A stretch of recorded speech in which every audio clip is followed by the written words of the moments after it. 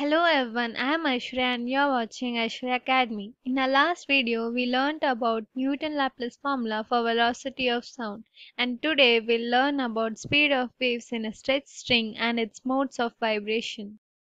First, let us find the speed of waves in a stretched string. Consider a flexible stretched string between two rigid supports. Let T be the tension in the string and m be the mass per unit length. If the string is plugged, transfer waves are set up that travel towards fixed ends. The velocity v of these waves in a string is given by v equals to root over T by m. These waves are reflected at both ends of the string.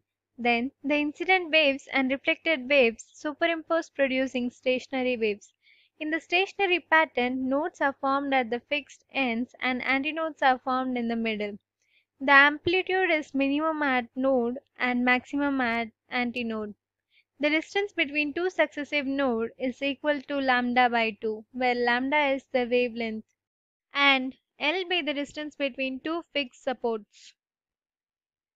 Modes of vibration in a stretched string. Consider a stretched string that is plugged in the middle. The wire vibrates in a single segment. Nodes are formed at fixed ends and antinode is formed in the middle. This mode of vibration is the simplest and is known as fundamental mode.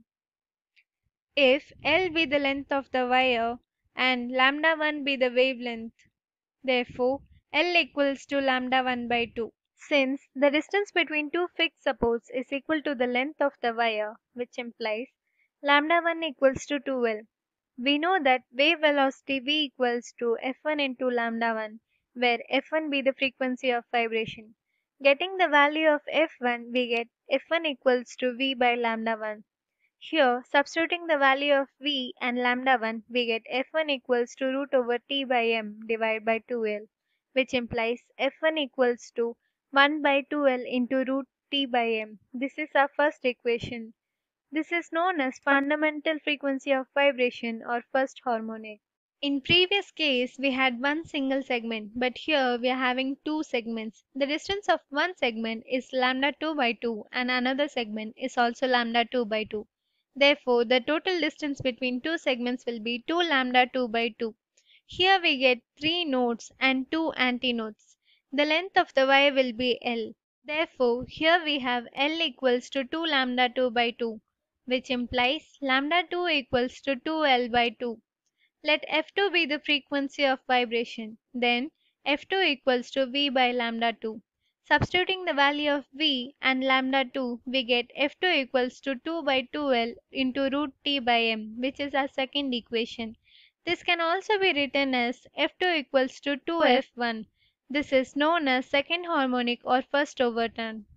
Similarly, here we have three segments with a total distance of 3 lambda 3 by 2. There are 4 nodes and 3 antinodes, and the length of the wire is L.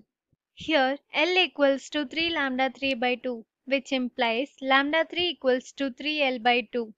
Let F3 be the frequency of vibration, then F3 equals to V by lambda 3.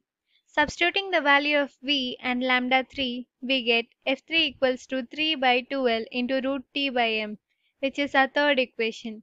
This can also be written as F3 equals to 3F1. This is known as third harmonic or second overturn.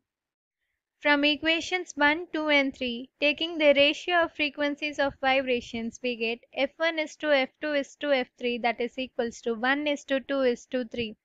Therefore, if the string vibrates in p segments, then its frequency is given by F equals to p by 2L into root T by m, where p equals to 1, 2, 3, 4 and so on till n. Thank you for watching my video. If you like my video, please click on the thumbs up button. Do comment, do share and don't forget to subscribe as I'll be posting more new videos so that you'll get notified.